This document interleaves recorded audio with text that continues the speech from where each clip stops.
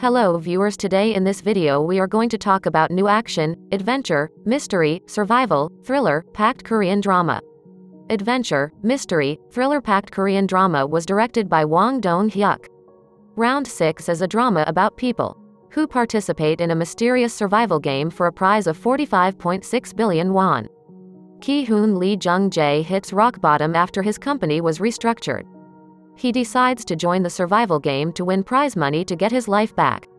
Sang-woo as Ki-hoon's childhood friend. Despite his childhood in need, he worked hard and graduated from the prestigious Seoul National University.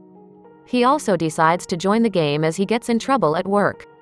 The series revolves around a contest in which 456 players, all drawn from different walks of life but each deeply in debt, play a series of children's games with deadly penalties if they lose for the chance to win a 45.6 billion won prize.